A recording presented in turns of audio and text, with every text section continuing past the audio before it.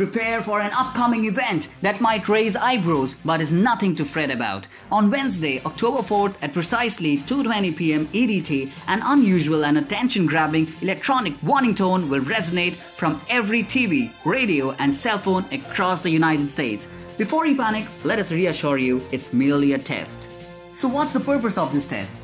Essentially, it's a crucial measure to ensure that if a truly dire and massive emergency were to occur, Americans can be swiftly alerted. So the question arises, how does this emergency alert test work?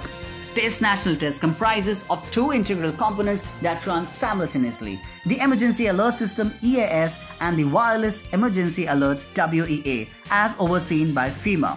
The WEA will be directed to all cell phones, ensuring comprehensive coverage, while the EAS will broadcast the alert to radio and television broadcasters, cable systems, satellite radio and television providers, as well as wireline video providers. And what will the emergency alert test message say?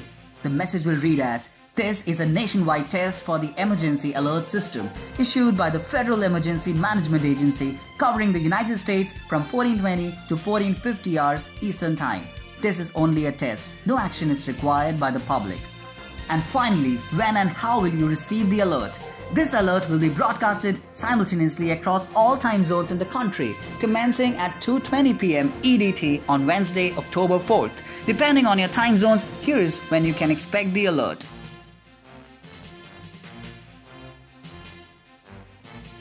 With this useful message, we wrap up today's story. We hope you liked it. Please do like, share and subscribe our channel to motivate our team. Thank you.